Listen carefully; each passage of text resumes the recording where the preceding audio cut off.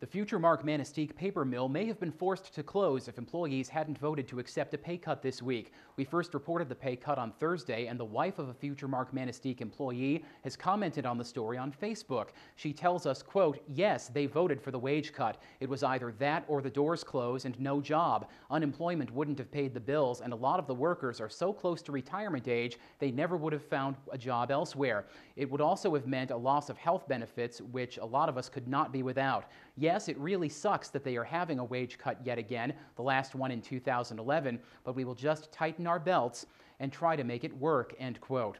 FutureMark Manistique President Matthew Nightingale spoke with us over the phone this afternoon. He tells us the future of the mill did not hinge upon the outcome of the vote by United Steelworkers members on Wednesday. Nightingale says they accepted a 4% pay cut and the elimination of a 401k match of 2% of their pay that the company had been making. The cuts will take effect in mid-September. He says the Manistique mill is making progress with an extensive restructuring plan to improve its operations and lower its costs. Nightingale says the plan includes many different elements, telling us no one element would be enough to make the restructuring plan fail, and that includes the wage and benefits reduction. A different FutureMark paper mill in Alsip, Illinois will close in early September due to high energy costs and insurmountable market conditions.